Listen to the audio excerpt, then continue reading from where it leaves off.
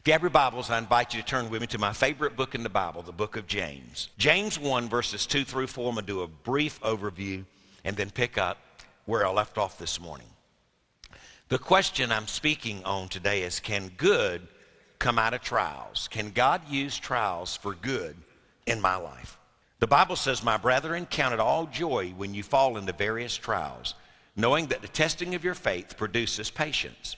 But let patience have its perfect work, that you may be perfect and complete, lacking nothing." In Jesus' name, speak to our hearts. For Christ's sake, amen. You may be seated. The theme of the book of James is a faith that works, not a faith and works, a faith that works. One of my favorite statements comes from C.K. Kesterton. He says, "Christianity has not been tried and found lacking. It just hasn't been tried." So the Lord Jesus really does desire our faith to be living, visible, and productive. Now this morning I told you there were 4 words I wanted to lift from this text that I felt were descriptive words that help us to understand the truth of whether good can come out of trials. And the first word we dealt with was evaluation, where the Bible says, "Count it all joy." And if you'll just remember this, the word count, the word consider means forward thinking. Forward thinking. The Bible says that Christ considered it all joy, even though he endured the cross, despising the shame, in order to offer perfect sacrifice for us. That was forward thinking. It was not that there was joy in the trial, but as a result of staying faithful, the joy that we read about comes after the trial. Most trials are extremely difficult. Job said, "He knows the way that I take." It was in the midst of the trial.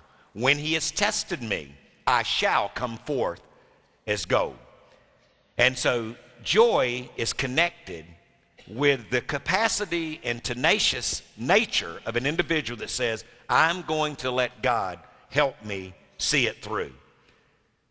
The Bible says, "When you fall," reminding us not if, but when you fall into diverse trials. Trials are in the context of storms, and that is, you either are in a trial tonight, you have just come out of a trial, or you're about to enter one.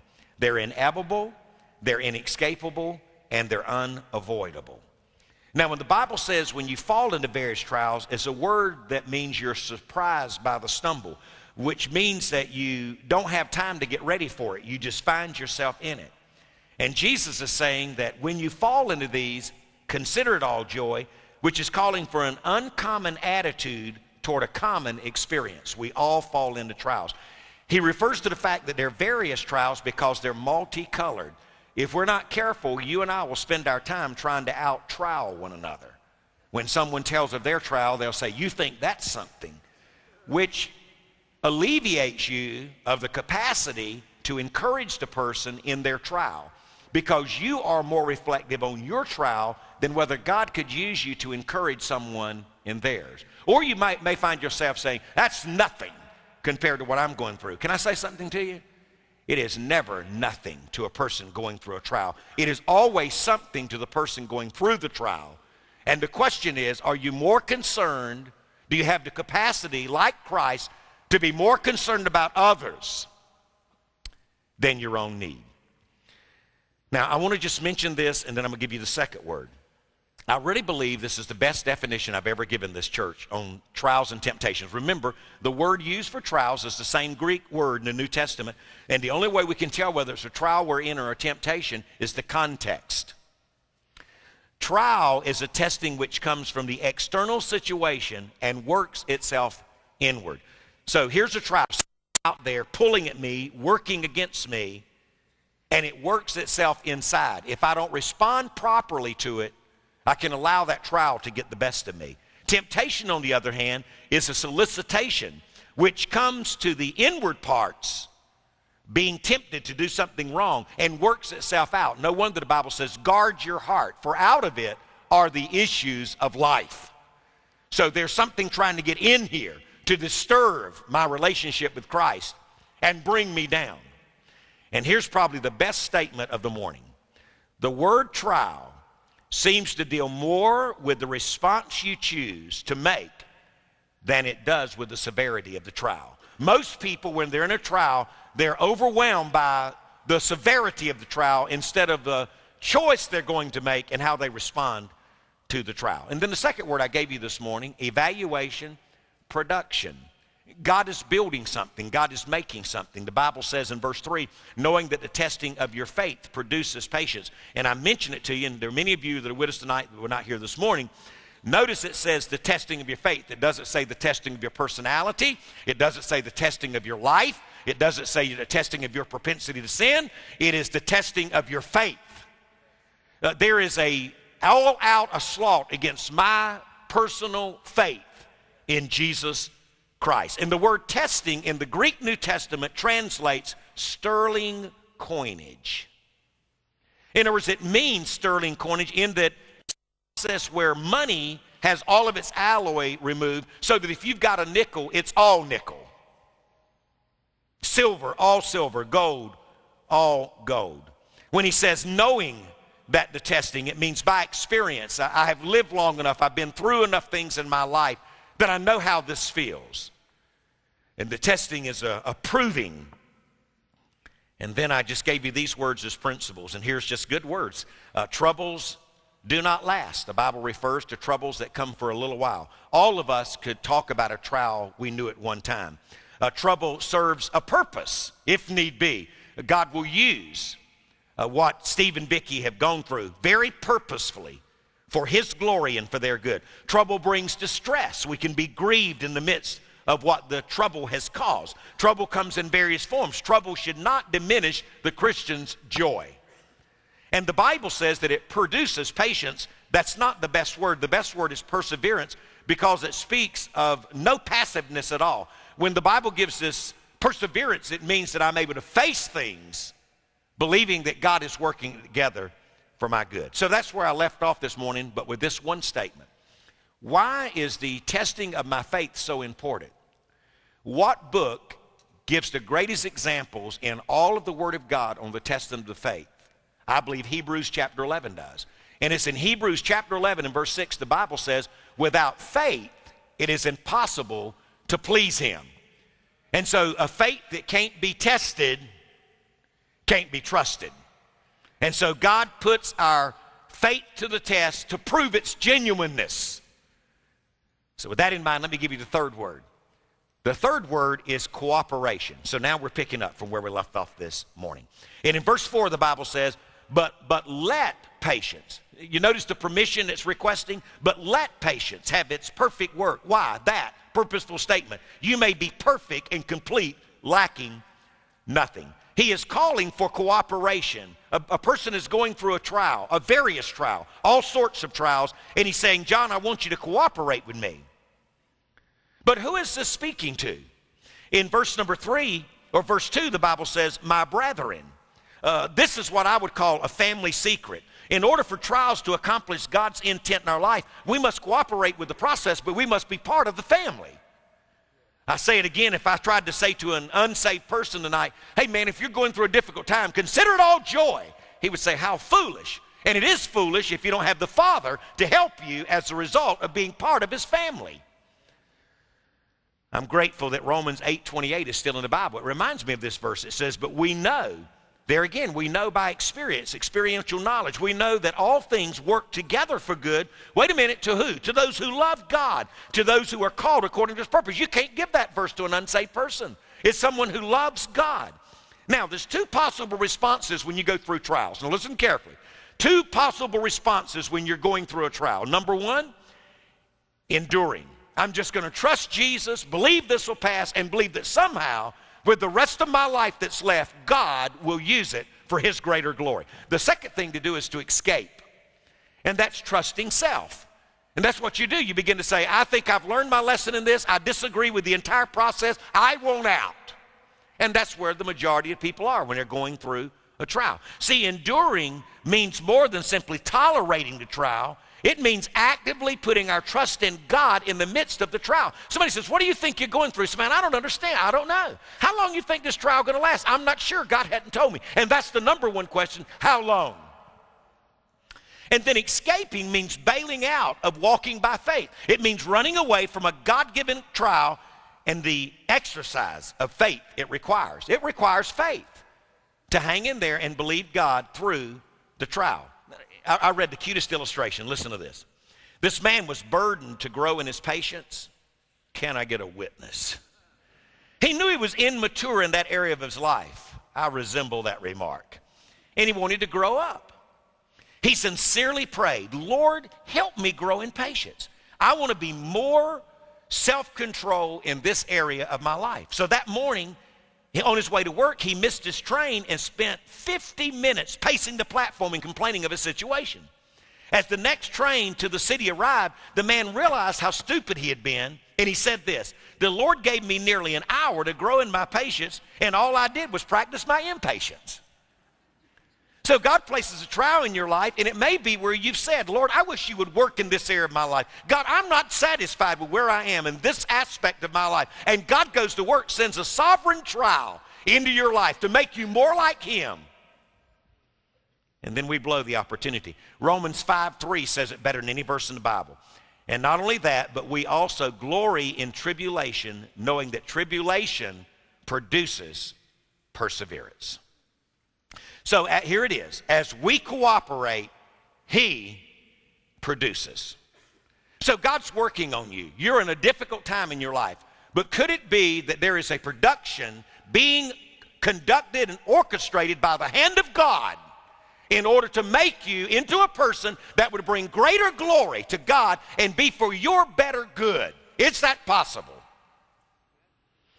Now, with that in mind, let me give you the fourth word, and this is where we're going to spend most of our time, and I'll try to finish when I'm through.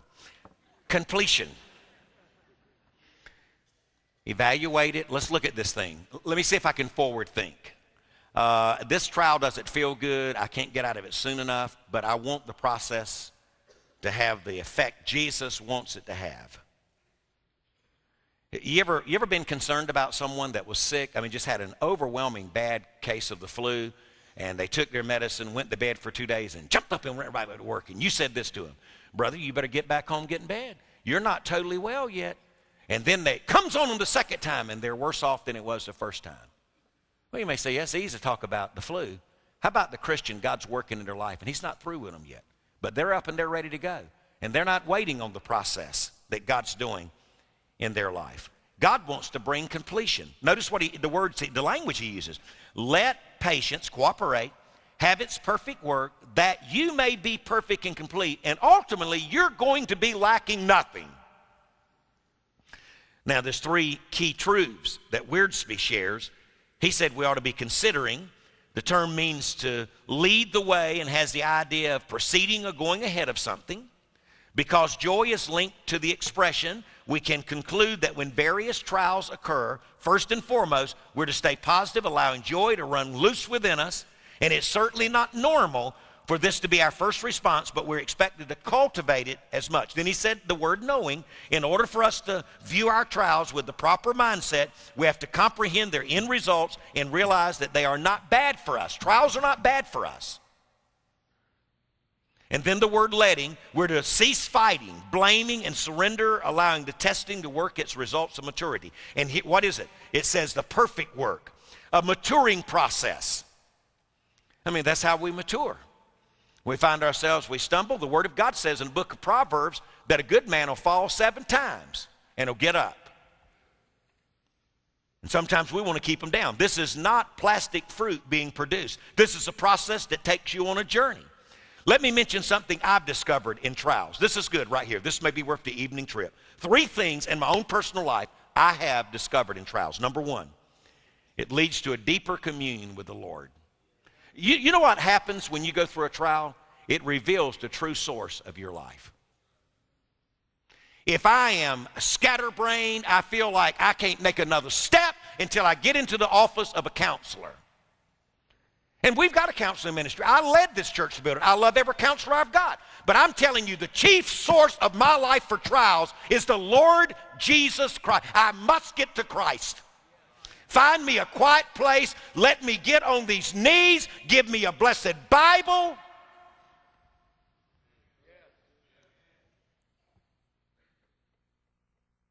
And then I'll go see the counselor and say, this makes sense. But anyway, deeper communion with the Lord. Number 2, God uses trials to produce character in me.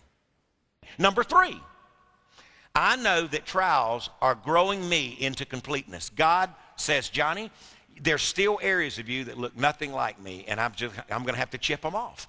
And I'm going to do this all for you. So he uses the word perfect. And that makes us nervous. He wants it to have a perfect work. That means reaching the end for which it was created. That's what it means to be perfect, reaching the end for which it was created. This is the goal of the test. I want Johnny Hunt to reach the end for which he was created. And anyone that doesn't want that for me is less than full of Jesus.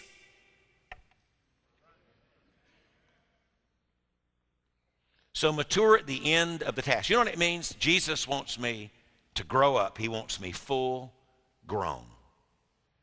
And then he uses the word entire. That means soundness in all of the person's life. Then he says, I don't want you lacking. I don't want you lacking. That means no defects and no inadequacies.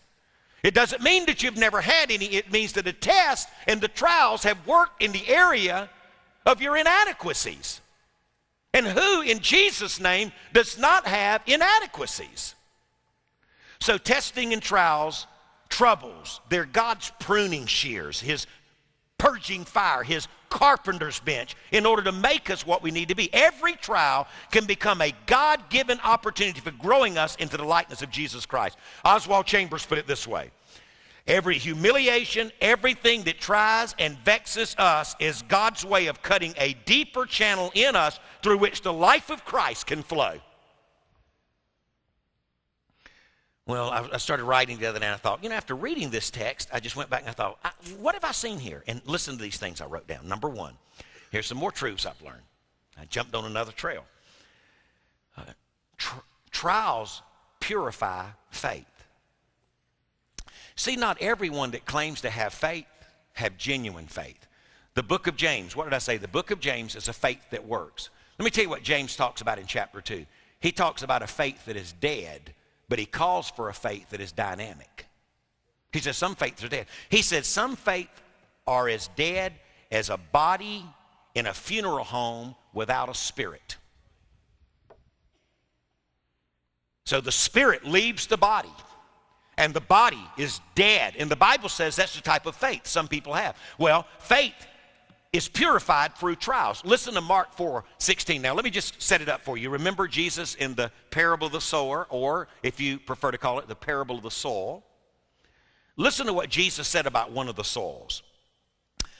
Mark 4:16. These likewise are the ones sown on stony ground, who, when they hear the word, immediately receive it with gladness. They have no roots in themselves, and so endure only for a time.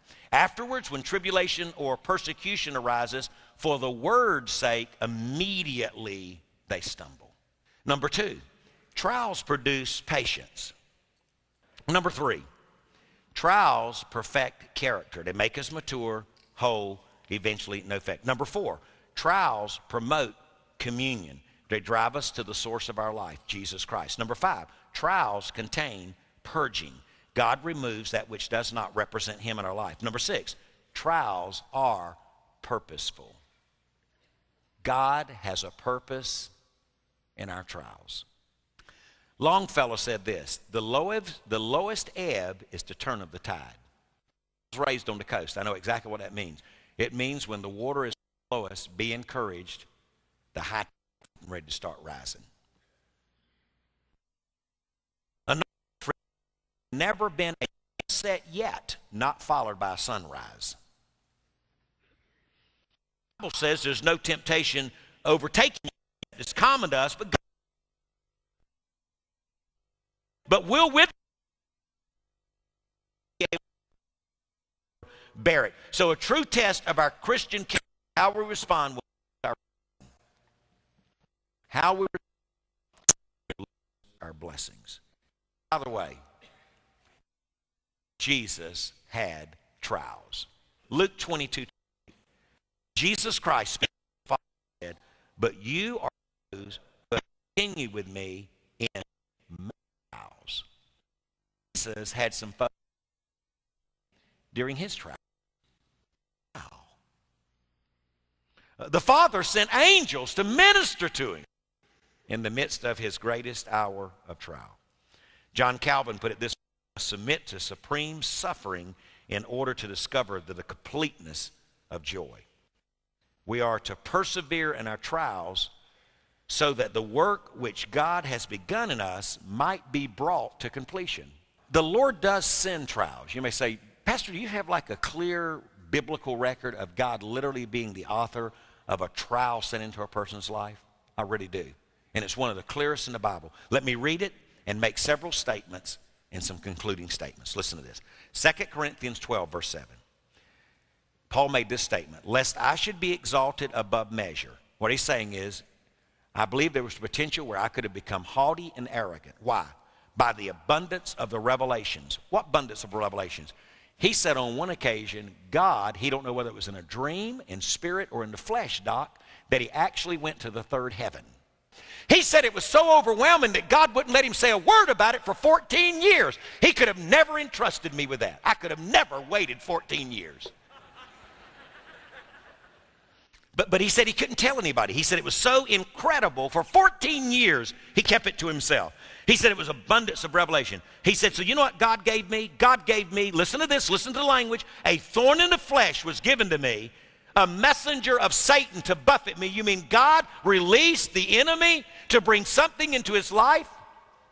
But he said, something was given to me, and he said, lest I be exalted above measure. God has a way of saying, you know what? I've been so good, I need to sort of send a trial into this man's life to bring him down a little. It's going to my goodness has the potential to ruin him if he doesn't respond right to it. He said, concerning this thing, I pleaded with the Lord 3 times. And the word that's used in the Greek New Testament means that he did it over and over and over again. He said that it might depart from me. And by the way, so much for the prosperity gospel preachers that say all you've got to do is you just claim it and command it, and you command nothing of the sovereign God. The Bible says he 3 times said, Lord, let this depart from me. And he said to me, my grace is sufficient. What he's basically saying is, I'm not going to take it from you. I'm going to give you grace is sufficient for you. My strength is made perfect in weakness. Wait a minute. Therefore, most gladly would I rather boast in my infirmity. Thank God for the flesh and the thorn therein. Why? That the power of Christ may rest on me. God says, I'm going to leave that there, but I'm going to give you the power of God. Therefore, I take pleasure in my infirmity, in reproaches, and needs, and persecution, in distress, for Christ's sake. For when I am weak, then I am strong. So then I wrote these 4 statements. What does trials do, according to Paul? All right, listen to this. Number 1, trials produce humility. Now remember, he was going to be exalted above measure, but God brought him down a notch, didn't he? It produced humility. Trials can humble you. Number 2, they produce durability. You find that you can be more durable because the grace of God sustains you in the context of the struggles. Number 3, they produce consistency. And I'm telling you, if there is anything needed in my life and in your life as a child of God, we need to learn to be consistent. God help me not to be a roller coaster Christian. Up one day, down the next. Man, I want to stay even keel for the Lord. And then number 4, trials produce sufficiency. God says, when you're weak, you'll be strong. I'll be your sufficiency. The psalmist used a verse, and when I read it in the context of my study this week, I thought, I've never looked at it quite like this. Listen to Psalms 138 and verse 8. The Lord will perfect that which concerns me. I say, Lord, I'm really concerned that I've not been as loving, I've not been as generous, I've not been as kind. Well, the Lord will perfect that which concerns me. Your mercy, O Lord, endures forever. Wait a minute. Do not forsake the work of your hands. The hand of God will be at work in the life of the child of God, and working oftentimes in the context of trials, making us into people he wants us to be. Well, do this. Turn to one verse, and I'll read this, and I'm through. Turn to 2 Thessalonians. You're going to need to go back to the left in your Bible if you're in James. 2 Thessalonians chapter 1 and verse number 3. Paul said, we are bound to thank God always for you, brethren, as it is fitting, because your faith grows exceedingly, which means your faith is greatly enlarged, and the love of every one of you all abounds toward each other. God's really working in your life. You're starting to love each other more, and your faith has been greatly enlarged. How's faith greatly enlarged? Oftentimes through the test that God allows to come to our faith. And then he says this in verse number 4. Well, in verse 4 he says, so that we ourselves boast of you among the churches of God for your patience and faith. And here it is, in all your persecutions and tribulations that you endure. Your faith has been enlarged, and you've gone through all these tests. God's enlarging your faith. Now, turn over to chapter 3 in the same book, 2 Thessalonians chapter 3, and look at verse 5, our last verse. He says, now the Lord direct your hearts into the love of God and into the patience of Christ. And the patience that speaks of there is the steadfastness of Christ. He's directing our hearts into the love of God and into the steadfastness of Christ. God wants me to be steadfast. I mean, he really wants me to allow him to be the anchor of my soul, so that when the winds and the currents of this life come in the form of trials, I would be so anchored that I could be steady and I could endure what God sends.